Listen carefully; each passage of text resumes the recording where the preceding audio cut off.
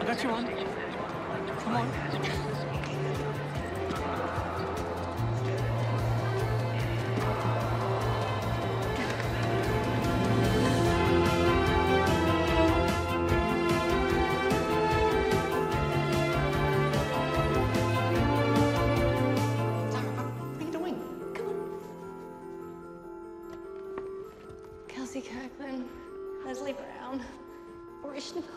We're listing the names of famous dancers? All performed here. Yeah, well, Twinkle Toes, you and I are once a day at the Fringe venue. But you know the company's here. I'm going to invite Madeline to a show. No, what? No. We are so not company ready. What's the point of the mission? Hey, what are you two doing in here? Hey, mate. Dancers, remember the lanyard? Yeah, they're religious kids. I'm going to send it.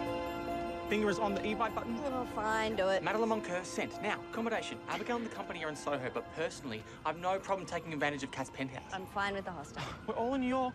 It kind of screams reunion. I can't, but you should. Oh, stop being girly and mend the damn fence. I know. And it's my fault, but with Abigail, there's always this competitive thing, you know? And with Kat, I was self-absorbed and judgy. I'm hearing a lot of this and not seeing a lot of penthouse. Basically, I just feel like a massive loser when I'm around them.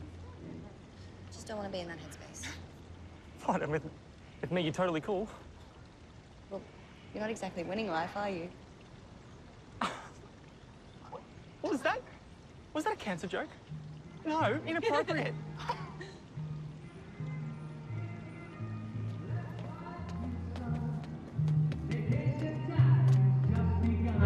Dreamers, holidays for me and you. Let's celebrate in style on a faraway tropic island. Cocktails on skis for only two. Up there in the starry sky, we'll fly together so starry-eyed, relaxing on the beach, swimming in the ocean blue, doing those little things we want to do. Every day is a better day than the day before. And I Is that pollen in your eye, or are you... Feeling the feels. They're just so old. Look at those hands. That ear hair. It would just suck a lot not to be around long enough to get ear hair. I ever want to be. We met, and from the start I knew what you love.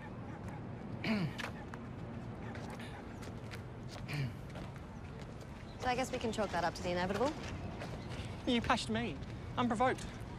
What? No, that was definitely his back. This is a path we've been down, and you always circle back to Christian, like a pigeon. No, I hate the way he ended it, but even before I left, I wasn't happy. A, not his job to make you happy, and B, I'm still not buying. You guys are OTP. I don't even know what that means. Look, you can be in denial, but you and Christian, Persephone and Hades, I know you caper. That is what is inevitable, so please, keep your pity passions to yourself. It wasn't a pity pash, it was a pash of attraction. Try harder to resist me. I